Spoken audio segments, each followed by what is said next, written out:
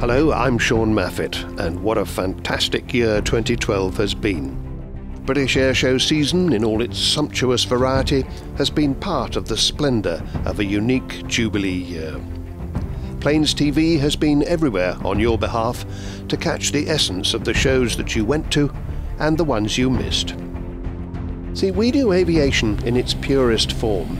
You'll get lots of the actual sound of the event and not much music. You can even choose to switch me off if you want, so that my commentator colleagues and I won't distract you from getting the authentic atmosphere of each occasion. One of the highlights of the Queen's Diamond Jubilee was the sight of those dramatic mass formations over Windsor Castle. We've got them, and we've also got several other Jubilee celebrations at different shows. We had some team debut in 2012, amongst them Cartouche Doré from France and Al Frosan from the UAE.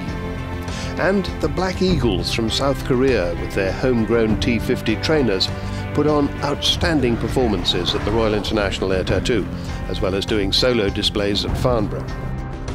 Farnborough also boasted a very rare event, a Boeing flying display by the new 787 Dreamliner.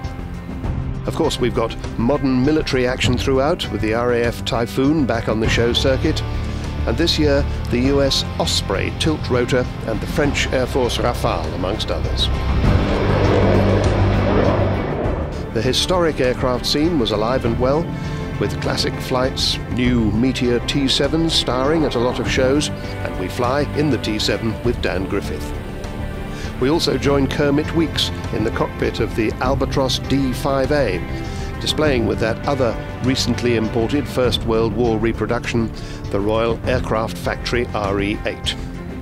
Disc 2 gives you feature-length onboard minicam sequences, and throughout each routine you can use your player's angle controls to switch between those in-cockpit views and the view from the ground.